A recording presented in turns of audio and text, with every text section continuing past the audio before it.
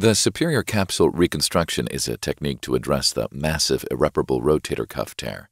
The ArthroFLEX dermal allograft in this technique will help reduce superior translation and improve glenohumeral joint kinematics. A biceps tendinosis is commonly performed prior to completing this procedure with a swivel lock tendinosis suture anchor. The superior glenoid and humeral tuberosity bone beds are prepared using a flush-cut burr and power rasp. The power pick is used for additional footprint preparation to maximize vascular channels. Two 3mm biocomposite suture tack anchors are inserted percutaneously into the superior glenoid, just medial to the superior labrum, and two biocomposite swivel lock anchors preloaded with fiber tape are inserted into the greater tuberosity spanning the defect. A 10mm passport cannula is used in the lateral portal to help with suture management and graft passage. An arthroscopic measuring probe is used to measure the distance between the anchors.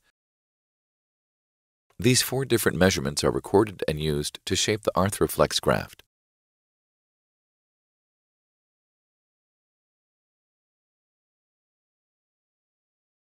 Small holes are made in the ArthroFLEX graft at the corresponding anchor locations of the fiber tape sutures to simplify suture passage and ease suture sliding when positioning the graft.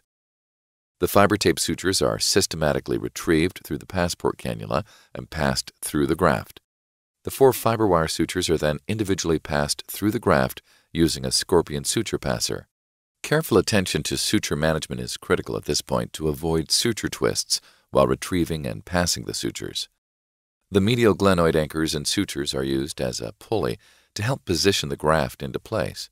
One of the suture strands from each anchor are tied together over the graft. A kingfisher tissue grasper is used to advance the graft through the passport cannula and into the glenohumeral space. Tensioning the opposing suture strands will pull and position the graft onto the superior glenoid. The 2 remaining fiber wire suture limbs are tied using a static surgeon's knot. Once the medial side is complete, the humeral side is fixated using a standard knotless SpeedBridge repair to maximize fixation strength and enhance footprint compression between the graft and bone. Increased graft fixation can be achieved with knotless push locks and cinch stitches on the anterior and posterior sides of the graft. Margin convergence sutures are added posteriorly between the ArthroFLEX and remaining rotator cuff tissue. Anterior sutures can be added, but care should be taken to not over-constrain the interval. The completed superior capsule reconstruction helps reduce superior humeral translation and improve shoulder kinematics by anatomically replacing the superior capsule.